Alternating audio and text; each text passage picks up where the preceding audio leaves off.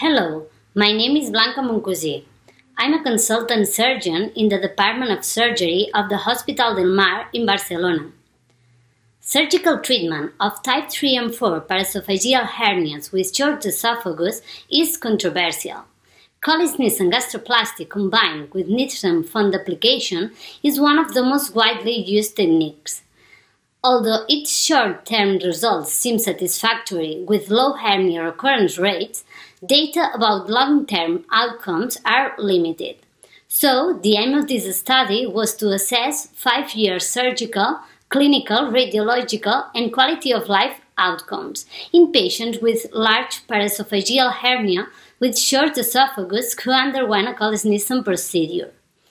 80 patients were included. Mostly mild postoperative complications occurred in 21% of them, and there were no postoperative leaks or deaths.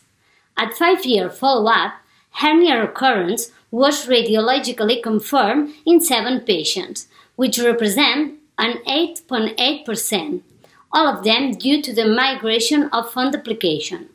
Hair burn, regurgitation, chest pain, and cough were significantly improved at each follow-up interval. Preoperative dysphagia also improved, but 8 patients had postoperative troublesome dysphagia at the last follow-up.